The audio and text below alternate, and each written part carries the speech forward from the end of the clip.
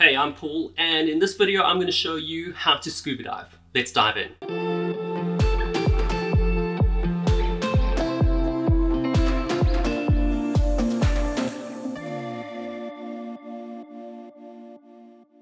A word of caution, scuba diving is a dangerous sport and you need to get qualified at your local dive centre before you can head off on your own diving adventures. An open water diver course takes 4 or 5 days to complete, and so I won't be able to condense all that information into this video. I will, however, pull out the most important things that you need to know in order to learn how to scuba dive. I'll show you how pressure works, the equipment that you're going to use when you go scuba diving. I'll touch on the 3 most important skills that you'll use on every single dive you do from now on. And I'll very quickly touch on the dangers of scuba diving so that you have an understanding of what the risks are and how to avoid them. Please leave a comment in the comment section, like this video, subscribe to this channel, and check out my other videos. The first topic to cover is pressure.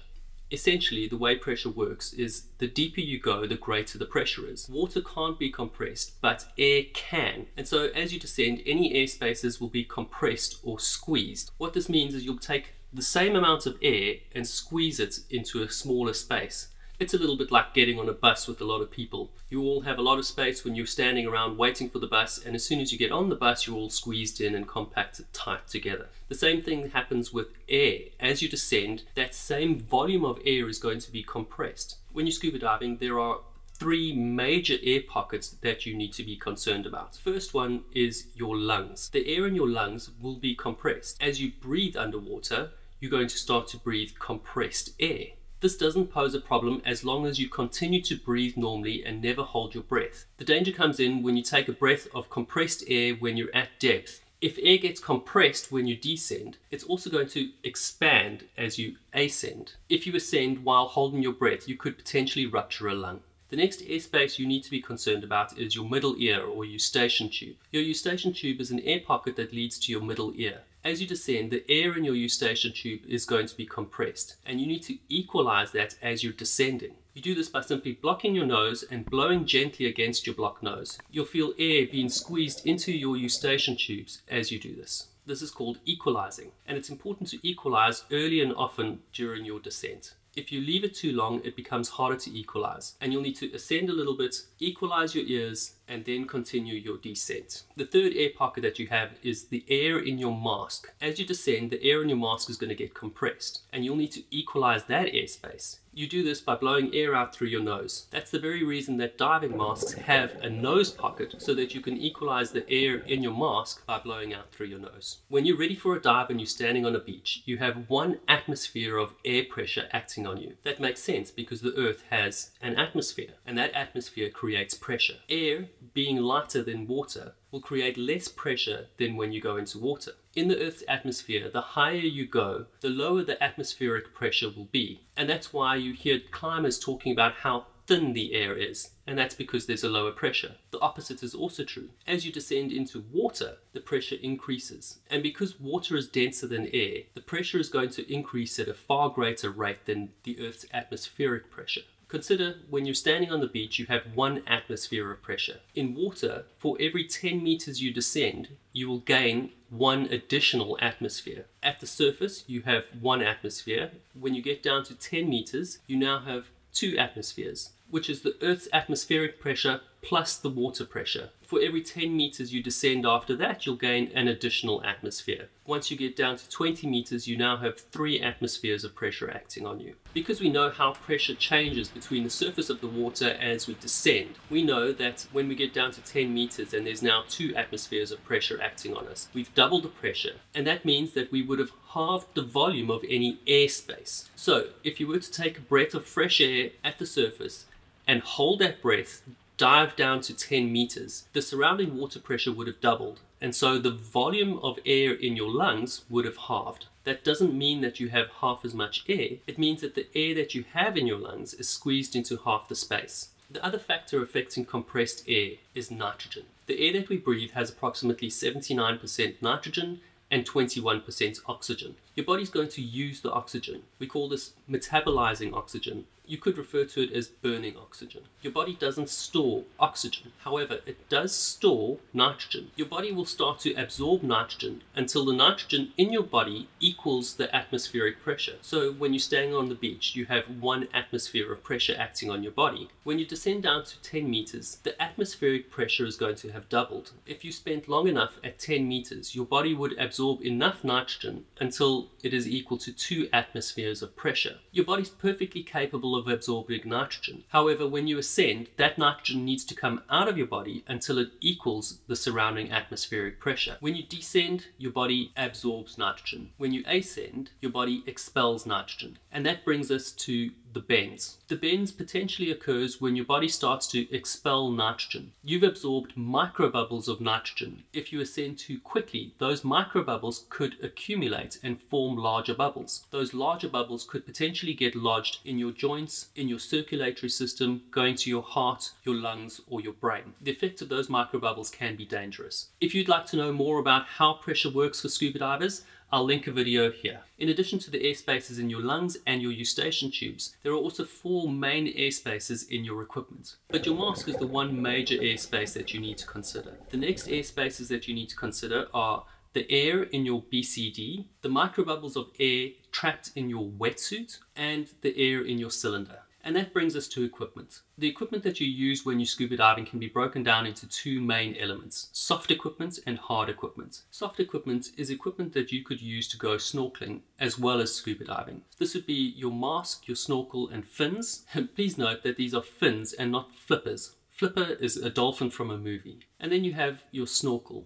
Other parts of soft equipment are your wetsuit and your weight belt. Your wetsuit is there to keep you warm, and it does that by trapping a layer of cold water between your body and the wetsuit. Your body temperature then heats this water. The microbubbles trapped in your neoprene wetsuit will create a barrier between the cold water outside and the warm water trapped between your body and the wetsuit. If your wetsuit is too large and water can flow freely into your wetsuit, your body won't be able to heat up that inflow of water, and so you'll get colder a lot quicker. It's important to have a wetsuit that fits snugly but not too tight. Next element is your weight belt. Because your neoprene wetsuit is made up of thousands of tiny bubbles, those bubbles are essentially going to create positive buoyancy. They're going to make you float. And so you need to wear a weight belt to offset that positive buoyancy. Your weight belt is lead on a belt, and that lead is going to create a negative buoyancy.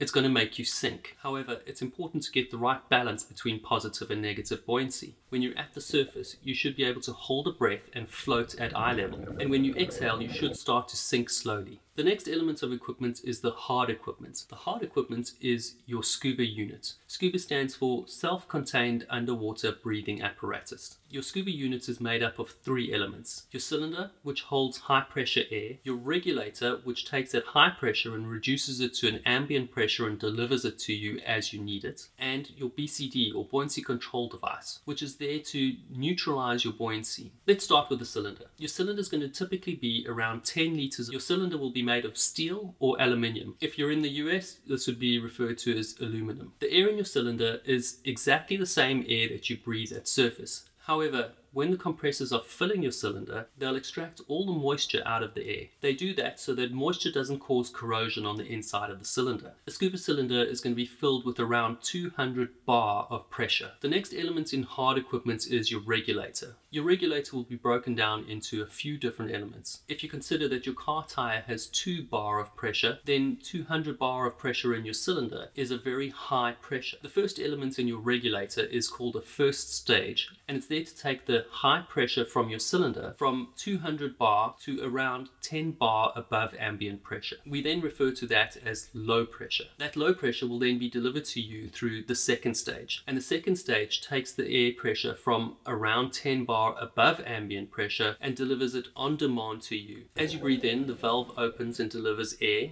and as you breathe out, the valve closes so that you can expel the air that you breathe out. The second stage also has a purge valve on the front of the regulator. If you press that purge button, it'll open the valve and deliver a continuous flow of air. The next element in your regulator is a low pressure hose that attaches to your BCD. That low pressure hose is there to deliver air from the cylinder into the BCD so that you can inflate your BCD. By inflating your BCD, you'll be able to control your buoyancy. The final element on your regulator are high pressure gauges. Your high pressure gauges are going to take a reading directly from the cylinder and tell you exactly how much air is in your cylinder. It'll give that to you in a pressure reading. When the cylinder is full, it'll read 200 bar. The final element of your hard equipment is your BCD, or buoyancy control device. Your buoyancy control device is there to do exactly that. It controls your buoyancy. If your wetsuit is positively buoyant because of the thousands of tiny air bubbles in the neoprene, and then you put on a lead weight belt which makes you sink, you'll need to be able to fine-tune your buoyancy when you're underwater. As you're descending, you'll slightly inflate your BCD to offset the negative buoyancy that your weight belt has created. This will allow you to hover seemingly weightless above the reef. That brings us to skills. There are essentially three main skills that you're going to use on every dive that you do: clearing your mask, clearing your regulator, and controlling your buoyancy.